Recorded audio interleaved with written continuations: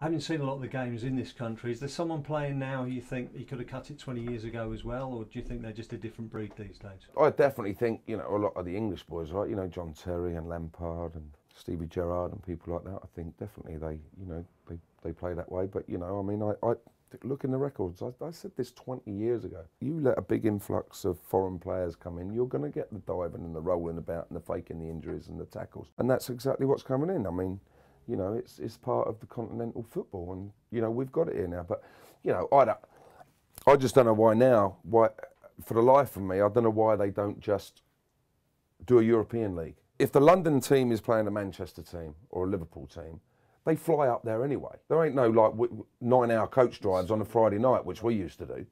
You know, by the time they get to, you know, Heathrow or wherever they're going from, and they fly up to Manchester, and then they get a coach and they go to the hotel and everything, surely they could go to Spain and play Barcelona on the Sunday. And now, you know, I was looking at the train fares the other day, I don't know, like to Manchester or something, from King's Cross, 300 or 400 quid return. Well, surely it's cheaper to fly. So the fans wouldn't mind it.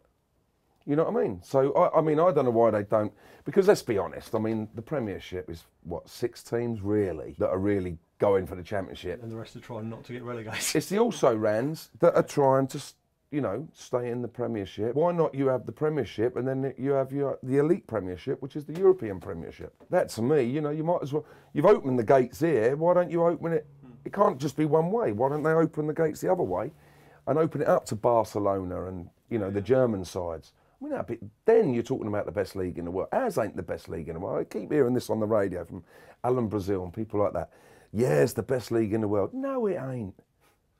The top 6 is the best league in what may be, until you start putting, you know, Celtic, Rangers, you know, Barcelona, Borussia Moenchengladbach, you know, these sort of teams, Madrid, Inter Milan, you know, it ain't going to be the best league in the world because there's only 6 teams. All right, the top half of it, the elite would be, you know, I know they've got the Champions League, but, you know, I think there should be a regular league.